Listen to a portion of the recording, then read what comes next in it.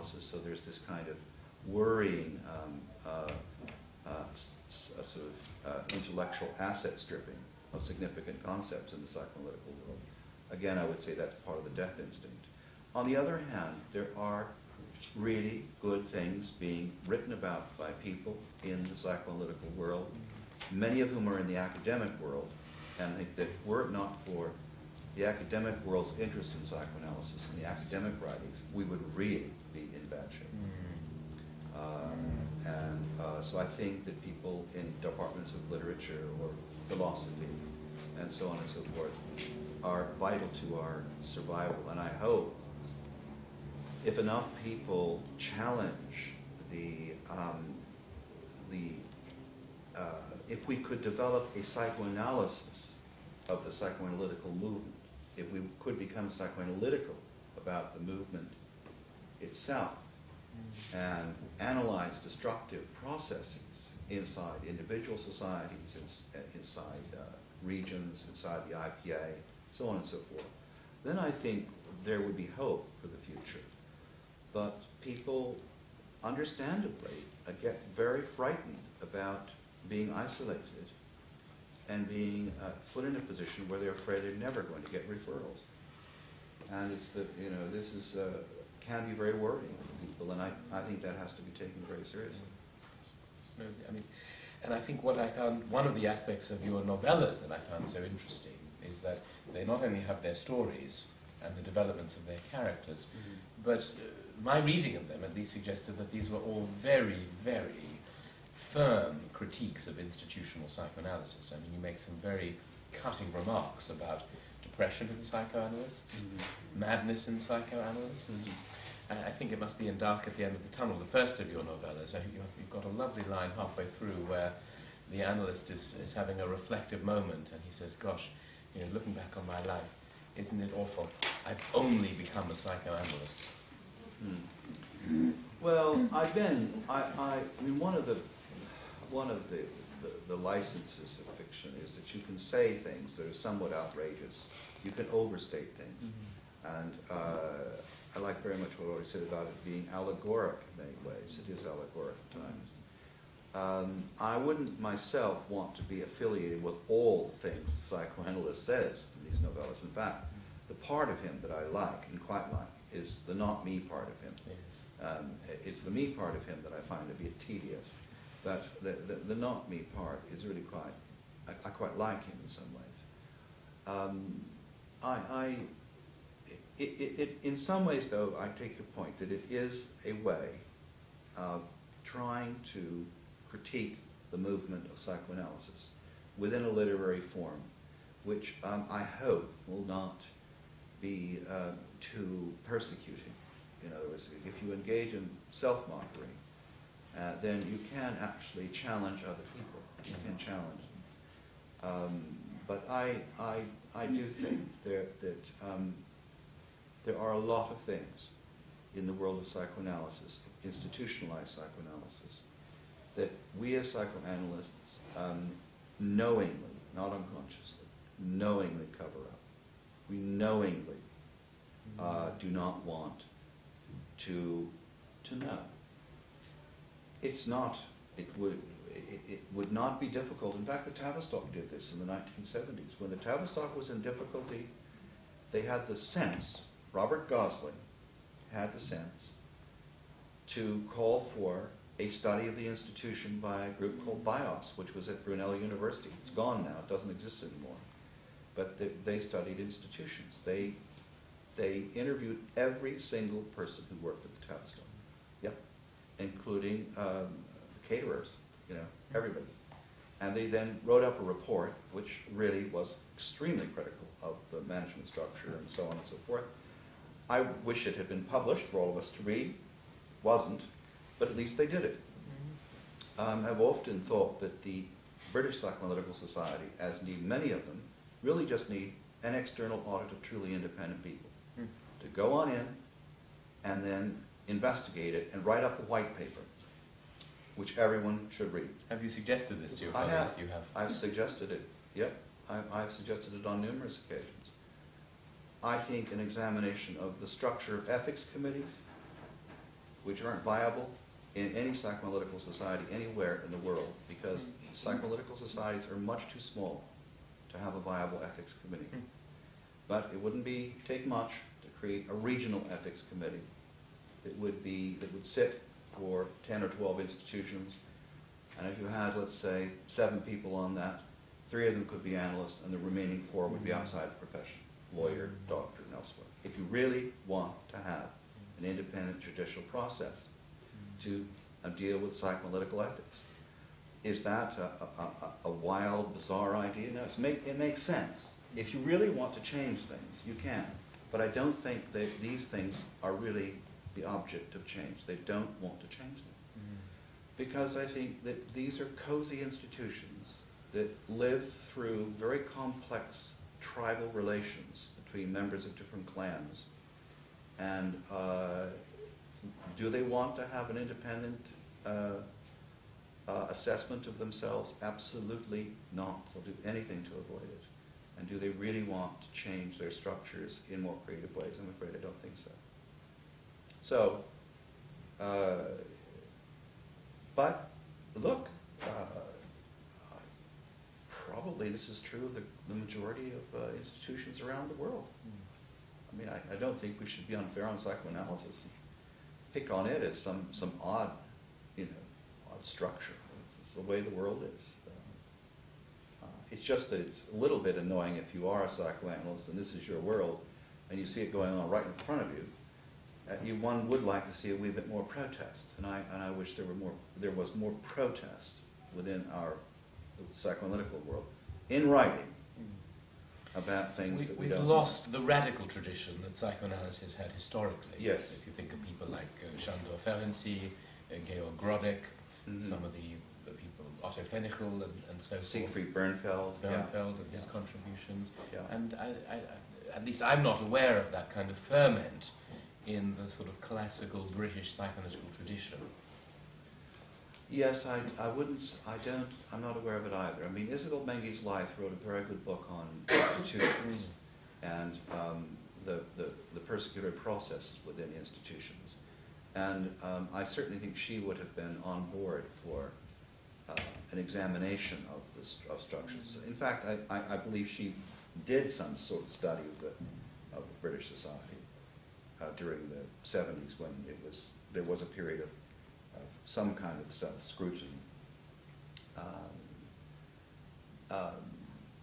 And I know that there have been proposals that members of the IGA come to the British Society to conduct a group, an analytical study. And indeed, the independent group did ask an IGA psychoanalyst to convene meetings over several days of the independents in the 1980s, and it was a highly successful meeting and a very good paradigm for how to go forward. But that tradition was not sustained, even though I thought it was very encouraging. But what you need, really, in a way, is gifted leadership. You just need someone to come in and say, wait a minute, there's something wrong here, and it needs to be changed. But isn't there a difference between intellectual leadership in a field and then a sort of more practical administrative leadership, which might have to include such questions as health and safety, and who types up the registration certificates, and who's going to fire the custodian if he's been caught drinking, and all of that. And they seem to me very different sorts of challenges. Yeah. And I wonder if there are many of the people who might be quite good leaders to take psychoanalysis into a very creative direction, divest themselves of that leadership potential in an institutional context. Yes, I mean, would you be a good institutional leader for psychoanalysis? I don't know. Because you're clearly an intellectual leader. I don't know the answer to that question. I mean, I was director of training at the Olson Riggs Center, and I quite liked it. And I mean, it may sound odd, but I just love being on a committee. I've always loved committees. I like the informality of the committee. I like the fact that there's a task. I enjoy thinking about things that I don't ordinarily think about. So I'm all for committee life. And I think if an institution is doing its job, then it's a lot of fun to be part of one. Austin Riggs, where I worked for several years in the middle 1980s, was just a very good place to be. They had tasks, they had committees, we all did different things, we worked well together, and I loved it. I thought it was terrific. And you know, the University of Buffalo's department was very good. I was professor of English at the University of Massachusetts in the 80s, and that was also a lot of fun. So I think that a good leader comes along if he or she has significant power or is authorized by a group, comes along and points out the obvious. Like, let me give you an obvious. Both the American Psychoanalytical Association and the International Psychoanalytical Association have independent ethics committees. So they sit to hear issues brought to them of an ethical kind. Each of these committees, however, submits its findings to the executive committee of these organizations for approval. This is like the Supreme Court in the United States going to George Bush and saying, do you approve of our decisions? There is a direct collision between the judicial and the executive branches of these very powerful organizations. Now, am I the only one who's ever seen this? Am I the only one who's ever said, you know, there's something slightly wrong about this? That an independent judicial inquiry can be compromised by an executive committee reversal? I don't think so. But it goes on anyway. I'm not in a position of any significance within the IPA or the American Psychoanalytic. It would take somebody within who says, this is not right. And that's what good leaders are there when they show up. And it's sad, isn't it, that there aren't very many of them. And if you look at the presidents of the United States, there have been very few really good leaders. There have been a lot of really bad leaders. And I think it's an interesting aspect of human choice, isn't it? Of collective choice, that we let this happen without. But if we think of your very, very significant contributions to the study of characterology and what it means to be a character, even to be a maverick character, is there a cost? Is there almost a bloodshed or a danger of being a character? Because if you are very much yourself and you develop your own sense of character, will you automatically be outside what might be some of the less thought-through aspects of an institution? Wouldn't that, in order to be that kind of character, wouldn't you have to automatically not want to become a leader in an institutional setting? And that might be naive, but it's something I wonder about That's often. a good question. I'm actually personally rather conventional. I mean, I'm not much of a maverick in the way I actually live my life. I mean, I don't live dangerously, and I wouldn't want to. And I really like being part of institutions when they're reasonably healthy, you know, when things are going well. I think if a society is in deep trouble and is highly disturbed, to the point where attending it makes one almost sick, then I won't go. I won't attend anymore. So I think, for me, that's a visceral decision. You know, I don't think about it much. I just simply won't go back there again. But I've been fortunate in my psychoanalytical career that I have been invited to be part of psychoanalytical groups at the Institute of Neuropsychiatry at the University of Rome for 20 years practically, the Swedish Society in Stockholm, and other psychoanalytical societies where I've gone regularly, several times a year throughout my career, where I can present my ideas, get a good critique, a non-ideologically driven critique, and where I feel I can present ideas and I know it will be to a good container. So I've been pretty good at finding, in my view, institutions that are in good nick, where you can present ideas and get a good But surely that's one of the challenges of a healthy personality, is to be able to find your institutions and then co-create them, rather than living, as so many people do, in this state of being persecuted from within the institution. I agree. I completely agree with that. And I think that if someone is inside an institution and will be there for a very long time, because perhaps they have no choice, then they have to find some way to adapt to it. Now, this is a hyperbolic metaphor, but the same happens whenever anyone is inside an oppressive culture. If you're inside an oppressive culture, you have to find a way to survive. And I think that quite a few individuals live and work inside highly oppressive institutions. And you know, those of you who are psychotherapists and psychoanalysts know that many of the people that you work with are living inside corporations or institutions where they're profoundly unhappy because they're living inside an oppressive atmosphere. I was fortunate, and I really do mean it, that I had a few people who said, "Why don't you come and teach here at the University of Rome?" Adriano Gianotti, who was an Italian psychoanalyst, invited me to do that.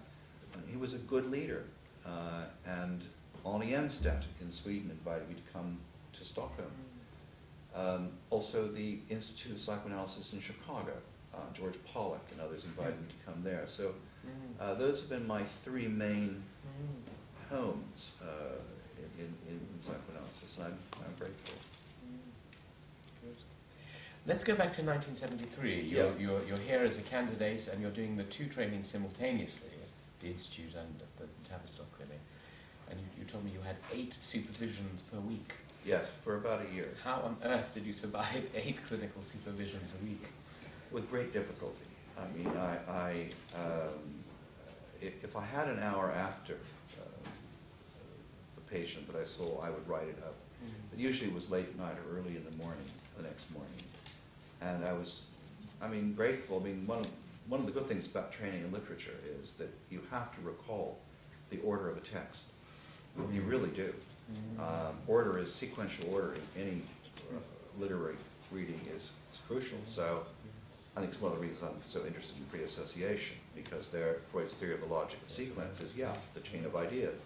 You have to be able to recollect it. So that did me in good stead insofar as recalling the beginning of a session, because when it came to writing it up, I just had to remember how it began. If I could remember how it began, the rest would just arrive. But, one was exhausted. And still, you've certainly got a lot of different views. Was it enlightening or was it maddening? Because you must have had many competing views on very basic technical questions. I think they were always quite interesting. I mean, the people I was... Who were the standout supervisors for you? Robert Gosling at the Tavistock. He was a very good. David Mallon, he was independent. Sandy Bourne was very good. Most of these people were analyzed by Bion, interestingly enough. And Paula Hyman was good. She was tough, but she was great. Marion Milner was very good. She was not tough, but she was very good in her own way, just different. So I benefited from working with some very good people. And what do you think was a more important dimension in shaping you as a clinician, the personal analysis or the supervision and seminars? Well, it's a mix, really. I mean, I've had 3 psychoanalysts. They were all very different. And yet there's something about the process that's the same. And so I think I've benefited both from what they did that was right and from what they did that was wrong, because you also learn a lot from an analyst's mistakes. Supervisions, I think, were very important in terms of discovering how other analysts thought and taking from them. I always exercised a negative capability. I mean, Paula Hyman would say to me, "Now, this is what you must say." And so I'd say, "Right, this is what I must say." And I'd go back and I would say what I thought I should say. Every so often I would do a Paula Hyman session just for the sake of doing it. And my patient would think I'd gone completely off my rocker.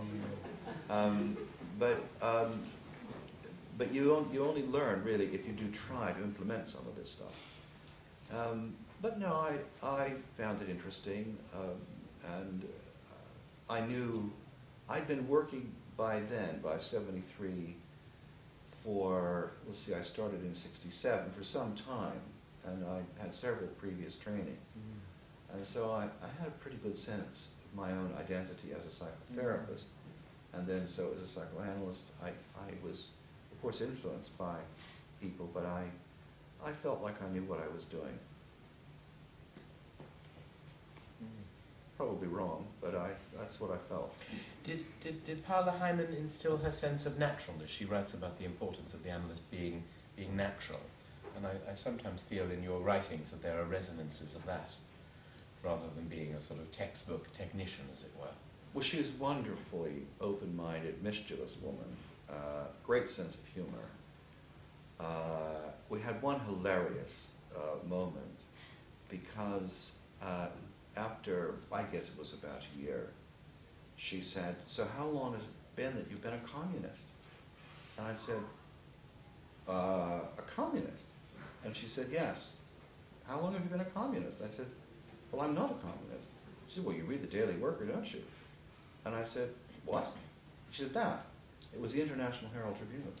So she thought that all those years, that year, that she was, I mean, I can see that she'd always had some difficulty, but anyway, she thought it was hilarious when she found out that I wasn't a communist. Of course, I mean, it wasn't altogether true. I mean, I'd done an awful lot of reading in Trotsky and Marx and so on, but I wasn't a communist. And also, I can say this now, I thought she was a very, very good analyst, because the person who preceded me would come out of those sessions in floods of tears. I mean, she was usually in tears. And I saw her at the Institute, and then discovered that actually she was the supervisee that had preceded me. So she liked men. I'm not so sure she was so keen on the women. And we got along very well. I mean, and the first supervision I had with her, I remember reporting the session, and she would just go, "Oh, no, no, no, no. Oh, no. Oh, no." And I would say, "Should I stop now?" "No, no, please." And then there would be, "Oh, no, no." And then she'd laugh. She'd roar and just laugh. But that's who she was. And my advisor, Peter Hildebrand, who was a good bloke, said, "Are you sure you want to go to Paul Hyman?" You know, she's very tough. I said, "I want them tough." And she was tough, but I like that kind of frankness. And so. And you clearly have the capacity to take it. Yeah, I like it. It's refreshing.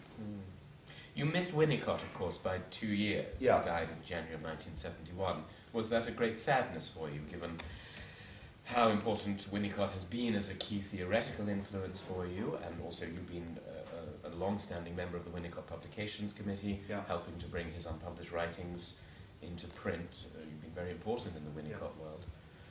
Well, I didn't really apply to the British Society until 72. Well, that's not right. I applied, I wrote a letter in 71, or was it 70? I can't remember, to Enid Ballant, and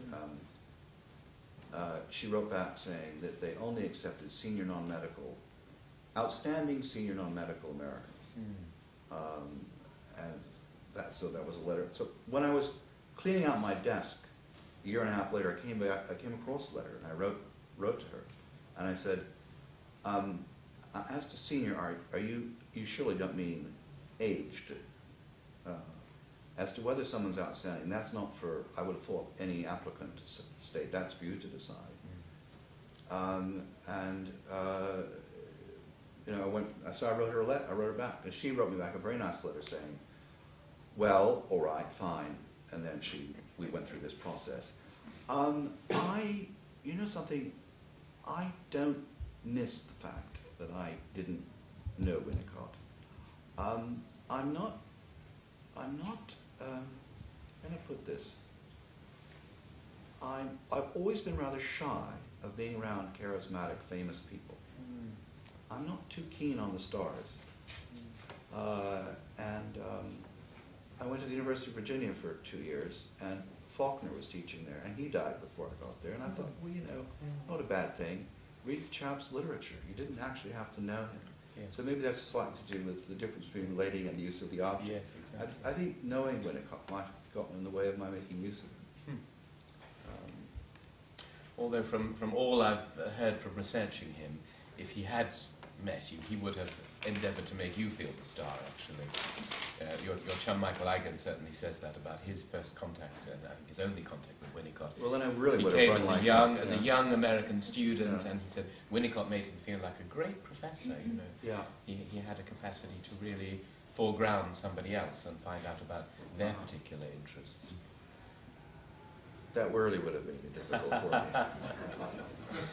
What is, I mean, obviously we know from reading your writings, obviously from The Shadow of the Object and from all your writing on character structure and character function, use of an object, who are the internal objects inside, you know, many theoretical and technical contributions, how much Winnicott suffuses your thinking. But what is it you don't like about Winnicott?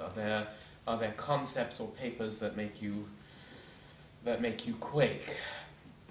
Because one doesn't have to fall in love with the entire of a theoretician's body of writings. I don't think that well, a couple of things really. I don't think he understood the hysteric. I don't think he knew what an hysteric was. And so I think that it's risky if you think that you can take an hysteric into a regression to dependence. I think that's a risk. And I think one does really have to know what an hysteric is. And so I think he understood the schizoid personality inside out. I also think it's very, very interesting that he did not believe in free association. And here you have a chap who doodles and has squiggles and doesn't believe in free association. He thinks that free association, which reveals the thread of thought, is an anxiety. It reflects an anxiety, and that free association is an omnipotent defense against this. That is astonishing for a man who believes in spontaneity. So he doesn't really believe in free talking in the analytical situation. And of course, he reveres the notion of this sort of formless state that the patient gets to, where the analyst is in a type of regression. Well, from a Bionian perspective, one might say it's a reverie between the two. I think this is incredibly valuable, very, very important. But why that self-state and that analytical state should be used as an opposition to the freedom of speech, to free talking, it's beyond me. I don't know why one has to pick these wars with other parts of the analytical puzzle. It's a great shame. And it is also interesting, I think, about the squiggle game, that where the child begins with the free object, with the abstract object, he completes it. Isn't that So interesting? where true self begins, false self ends. Yes. So I think that he had to make a false self conclusion to the true self gesture. And that's where I would be critical of him as well. I think there was something in his false self that interfered with his own true self capabilities. So I see him as a man who was probably in a lot of conflict with himself.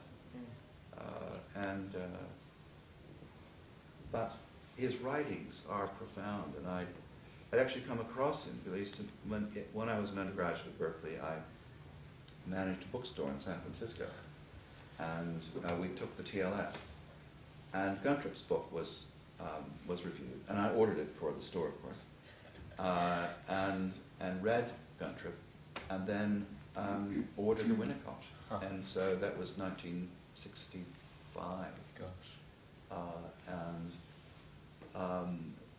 And by the time I started working with the autistic children, I had read everything that you could read by Winnicott, and by Francis Tustin, and a lot of Klein, a lot of all the Guntrup that was available then. So this was all eye-opening stuff.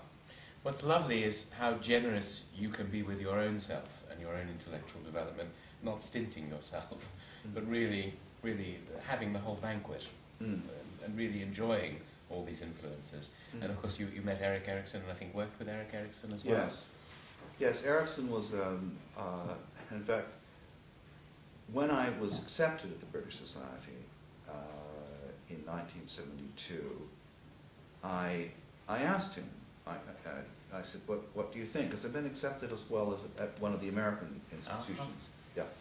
And I said to him, well, I think I'm going to go to the British Society. What do you think? And he said, well, young man, it's a long life and you take your chances. I was so pissed off. I was so angry. I went soon after that to the telephone box and called up my friend Murray Schwartz. And I said, you know what Erikson said? And I thought this was really ducking things. But actually, in the years since, looking back on it, it was an incredibly wise thing to say. And he was right. What did he have in mind, do you think, particularly? He didn't like British object relations theory. So he did not like the British Society. But he wasn't about ready to say to me, don't do this. Because he could see that's what I wanted to do. So he didn't step in my way, in a sense. And he didn't want to discourage me. So he had to come up with a statement that was like a transitional phenomena that would allow me to go forward, that without sanction, you know. And he was absolutely right. It is, comparatively speaking, a long life, and by God, you do take your chances. And but he was. What I liked about him is that he was very. First of all, he was a gorgeous man, absolutely beautiful, white hair, and beautiful eyes, and whimsical, not arrogant. Listening to cases, and then when he would say something, you could never predict what Erikson was going to say. And it wouldn't be a long, boring speech. It would be less than a minute. And that would be it. So, and he was very caring towards his students and the people that he worked with. He also bore up under the strain of the fact that he was not popular within the American ego psychology movement because he was regarded as a popularizer. Because his books were successful, he suffered the fate of the colleagues who thought, well, he's not serious, he's not a real analyst, this is the sort of thing he had to put up with. He wrote too well, one could say. He wrote too well, that's right. And so he paid a price for that. I also had, as a teacher, Honorable Modell in Boston. Oh. And Modell was a terrific teacher. I had a seminar with him for a year. And very open-minded man, very, rather like Andre Green in the sense that, insofar as open-mindedness, that he's read widely and a lot, and has a respect, Modell has a respect for the different schools of thought and makes use of them. And so I was fortunate to have him. Wonderful, wonderful teachers. I'm in a real quandary because time is just going by so fast. And I have about 80 more questions that are burning, quite apart from more subsidiary questions. But I think I want to come to your more allegorical writing, to use Audrey's expression, because you have in the last 2 years published 2 novellas. A third is on its way, which I want you to tell us about, and a wonderful collection of plays called Theraplay and Other Plays. And I'd love to know how, after you really have created such a wonderful library of formal psychoanalytical books with, chapter structures and clinical vignettes and so forth, how you came to move into the more fictional arena, and whether you would even think of them as fiction, actually. Because it does feel like a change of style. I think it is, yeah. It really was, I had no choice. As you know, when you're invited to give a paper, it can be a year and a half or 2 years or more ahead of time. So then when you come up with a topic, and so I've been invited to give a paper in Milan on some day, and they wanted a topic, so I said object and other. I didn't know what the hell was I going to write. That was years away. But then my custom would be to write in my notebooks something. You still keep the notebooks? I still keep the notebooks, gosh.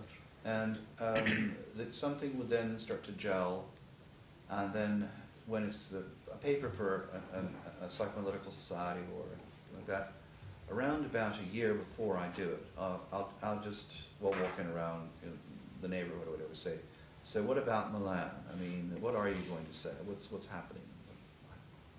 I don't know. And of course, they need to be translated, these essays. So usually 6 months before I give a talk, I write it up. And 6 months before, I didn't even know what I thought, much less write it up, because 3 months before, they want the paper for translation. 3 months before the talk, I still didn't know what I was going to say. And I thought, why did you come up with this idiotic topic, object and other? I mean, you don't know what you're going to say. And I was really up against it. And I just came down into my study one day, and I said, well, look, if you don't know what to say, why don't you write about somebody who's stuck with this topic and see what he says? So I invented a psychoanalyst who worked with a patient, and it just took off. It wrote itself, so to speak. I was enormously relieved, but I was very worried about what the Milaneses would be thinking about this as a scientific presentation, because it was fiction. And so I wrote them and I said, look, I've got good news and bad news. I finished this, and I can send it straight to you. The bad news is, I'm afraid it's fiction. It's not a prose essay. And they said, fine. I was completely stunned. They said, sure, send it to us. I did. I read it to them, and they had the Italian translations. They quite liked it, much to my surprise. It led to a good discussion, and it sort of went from there, and then I just found that much easier. I had come to a point, I realized what was going on. I'd come to a point where, quite frankly, I was really tired of my own literary voice. I just couldn't bear my literary voice anymore. I really just didn't want to write like that. So, if you tire of yourself, and you like writing, if you tire of yourself as a writer, you're in trouble. So, but I found a new form, which I enjoy, and so I hope this lasts for however long. It broke the sort of authoritarian dimension of the essay, that one is somehow meant to know something. And even though I tried to keep my essays open, that there was still a voice within me arguing something that I was really beginning to dislike, because it was too authoritarian. There wasn't enough doubt. I couldn't create enough conflict in my essays. For me, I was falsifying things. And I began to really dislike that. The plays are different. I wrote plays when I was at Berkeley. Oh, you did? Yeah. But they all went up in a fire. They were literally? Yeah. My stuff I stored in a storage locker, and some arsonist came along and torched the whole building. And I'd written about 12 one-acts, and they all went up with it. But life was so intense in those days, I had to get on with, I was being prosecuted by the U.S. District Attorney's. I had to get on with really important stuff, so I went on, and I never really thought about it again, a few times. But almost 40 years to the day, I went down into my study, and I wrote a play. Gosh. Yeah. That was just a purely unconscious action. I mean, I must say, they're beautiful pieces of fiction, and very hard to put down, so I really recommend them for those people who've not yet seen the novellas and the plays. One question I did have is why mental health professionals feature so prominently in Dark at the End of the Tunnel, in I've Heard the Mermaid Singing, and in all of the Ferret plays. They're not all about psychoanalysts. There is a cognitive therapist who makes an appearance, and there are frequent appearances and voices of biological psychiatrists. But I thought, my first thought was, given your Melville background, given your literary background, you could be writing a play about a Corsican milkmaid or anything. And I thought, why does the psychoanalyst appear even through your fiction? I thought, did you not want to break from yourself and all your colleagues? Well, that might be happening. I mean, I'm writing, it's very hard to describe it, but it's a book of poems, but it's really called Conversations. And these are always between two somewhat abstracted, anonymous people, and they'll talk about odd kinds of things. And there's no psychoanalysis in the book at all. And in some of the plays, like Apply Within and one or two of the others, there isn't anything that this doesn't have to do with psychoanalysis. So, however, the novellas probably will continue because they're meant to originally meant to be directed at a particular theme. Now, the one that comes out in a month, called Mayhem, is really about memory and fantasy and how confused people can get. And so, but I also like the psychoanalyst as a character. But I think right at the very beginning, when I made the decision not to be an academic, but to become a psychoanalyst, I decided that the reason I wanted to do that was that it was the best position that anyone could be in to study mankind. You could read Shakespeare, but if you want to study mankind, you can't be in a better place than as a psychoanalyst. And I was very interested in who we are and why we are the way